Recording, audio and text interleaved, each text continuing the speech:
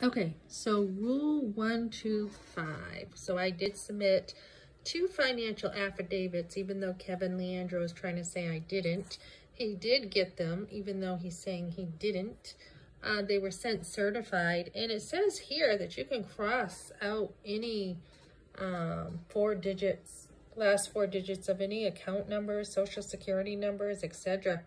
Why wouldn't you do that, Kevin? Why wouldn't you make sure that things are crossed out that you don't want on the internet? And this is funny that I'm being accused of harassing my husband when actually they're the ones watching every single one of my videos and harassing me with any information I put out. Wonder who is really the harasser here, right? I did talk to somebody today who says, yeah, you have every right to talk to him unless he gets a court order, which is a whole nother ball game.